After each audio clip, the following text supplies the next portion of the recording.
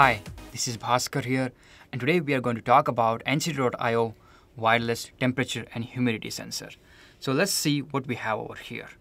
So on my left side, I have a wireless temperature and humidity sensor. On my right side, I have a USB modem. This is a very common pair generally users get. This will let you see the data on a computer really easily and quickly. So let's talk about sensor first. What is so special about this sensor? There are so many wireless temperature and humidity sensors in the market. So why would you choose a sensor like this one? So here are the few pointers. This sensor uses a Honeywell temperature and humidity sensor, which is one of the best sensors available in the market. Then the wireless range, which is very important. This sensor can send data up to 2 miles line of sight, and it can also send to 28 miles if you're using a high gain antenna. Using these small antennas, it can send data up to 2 miles. This can the other thing users ask how well it will work in an industrial environment when it's installed in a factory, because there are so many other machines are running in the factory, as well as there are other things which are sending data, and there are so many walls, concrete walls and all other things. So how well it works in those cases.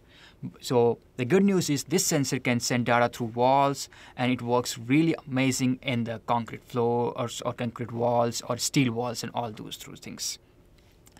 And then this sensor is battery powered. Using just 2 AA batteries, you can get up to 5 year more life. The battery life depends on how quickly you are sending data. If you're sending data too quickly, the battery will drain quicker. If you're sending data after like 20, 30 minutes or hour, you can get up to 10 years battery life. It depends on how frequently you are sending the data. Now we'll go into software side and we'll see how easy it is used with this sensor.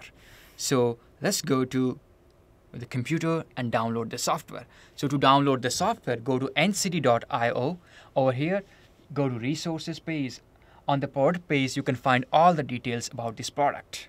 So we'll go to resources and we'll download the software.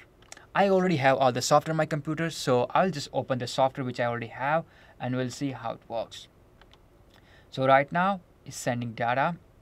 It's from the old testing. So this sensor can be powered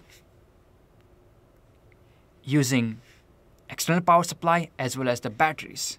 By default, the sensor comes with external power supply enabled so that it will not transmit data while it's in transportation. So I'm going to go ahead and connect the antenna.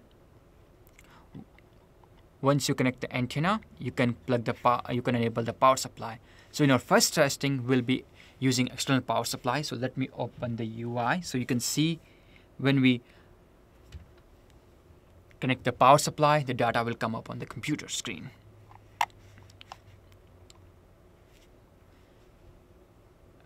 As you can see now, the humidity, temperature and all those readings are there.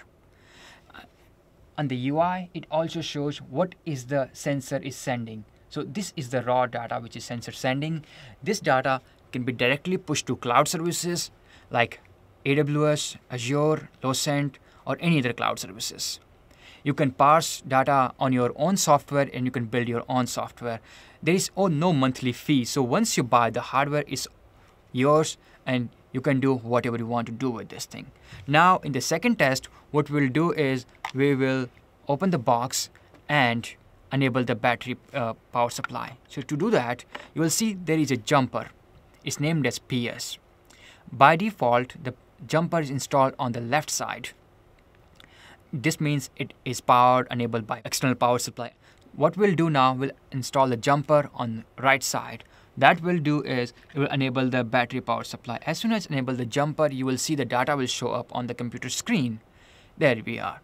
The humidity and temperature changing based upon what we are doing in the area. And you can change the data frequency and all other settings. To do that, we'll need to go to configure mode. As you can see on the sensor, there are 2 buttons, reset and configure. Reset button is used to reset the sensor and configure is used to put the sensor in configure mode. To learn more about configurations and all the settings, we'll go to the new video and the next video and we'll learn more about there. If you have any questions about this sensor, feel free to reach out to us on our website ncd.io and you can contact us directly and you can post your questions on our community forum. Thank you.